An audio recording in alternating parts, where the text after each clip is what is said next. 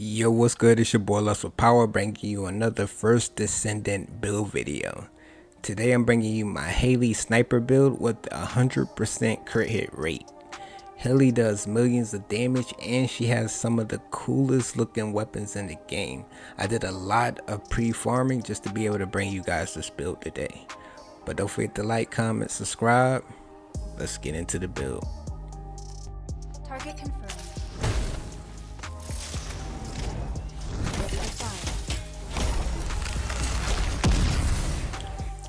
Alright man, starting off, first thing we're gonna knock out is the modules. She has no special skill module for now, so we don't have to worry about that. First thing we got is increased HP, max HP plus 218. Next we got focus on chill skill power plus 77.2%, and then you get skill cooldown minus 6.1%. You want a decent amount of cooldown on this build as well for her skills. We got skill insight, skill critical hit rate plus 115.4%. I went kind of overboard on the critical hit rate, but that was because I was trying to get the max amount of critical hit damage. In order to reach 100% critical hit rate, you really only need skill insight, and that's it. So you can put skill insight and just add whatever else you want to on the build, and you'll still have 100% critical hit rate with her skill Cold Fairy. Next we got skill concentration, skill critical hit damage plus 115.4%. Next we got dangerous ambush. When landing a skill attack while the enemy is not targeting you, you get that extra 24.9 skill power. And then on skill attack against an immobilized enemy, you almost get 50% skill power. So once that enemy is knocked down, you can take out her death cannon and have 50% extra skill power, and that's what made me almost hit like 15 million 10 million crits on the bosses. Also, I just want to mention I do swap this module out sometimes for different survivability, since now with the new season we can swap like different module assigned sockets. So like right here I got C, so I can put even more health right here if I wanted to. Alright, next we got the long distance maneuvering. This is basically what I always run right here. Next we got front lines, critical hit damage plus 64.6%, and then you also get extra critical hit chance. We got emergency maneuvers, critical hit rate plus 64.8%, and then skill critical hit damage plus 27.7%. Next we got MP conversion, skill cooldown minus 36.5%, max MP minus 15%. You want that skill cooldown so you can get your skills back as fast as possible. We also got nimble fingers minus 25.6%, and then we got maximize conversion, skill cost minus 35.4%, skill power modifier minus 20%. That skill power modifier minus 20%, you won't even notice it. It really doesn't add, like, even take away that much from her her two singular skills.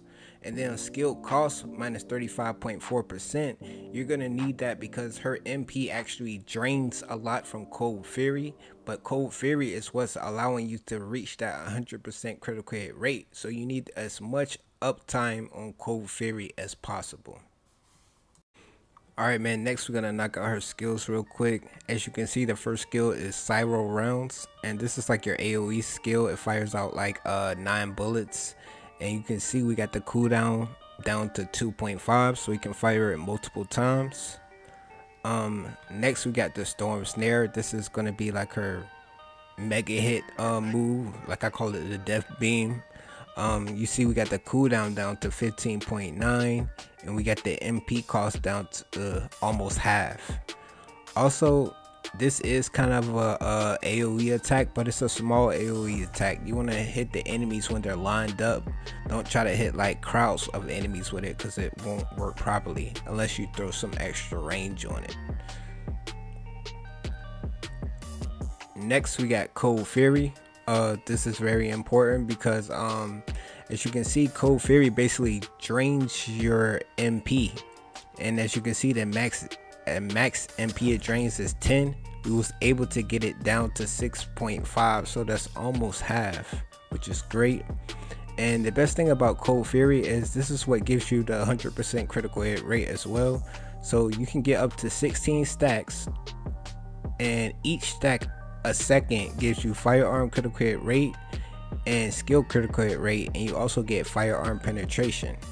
So once you get max stacks at 16, you also get skill critical hit damage increases by 20% and firearm critical hit damage increases by 20% as well. Alright, so real quickly, I just wanted to show you guys how much skill critical hit rate you can get on her setup with just skill insight and Cold Fury. So right now all we have is the skill insight module, and then I'm gonna activate Cold Fury. So that's activated. You can see it actually stacking.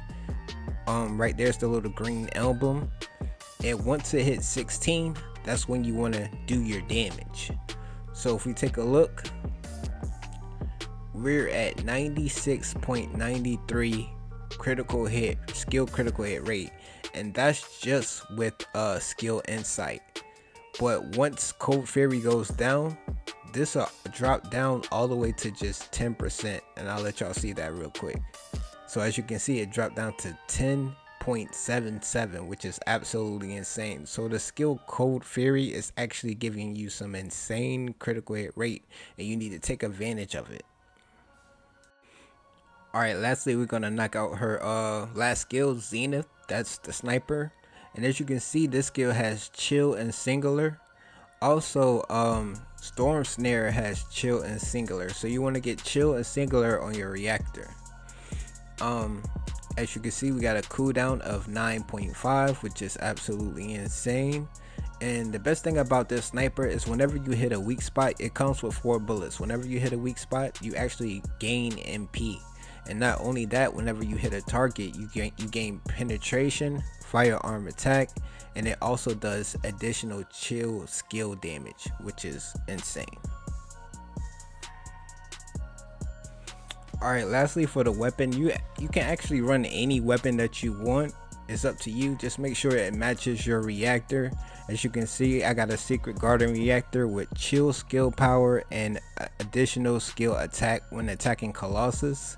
You might want like a gold skill critical hit damage. That's probably the only thing that I can think that's better.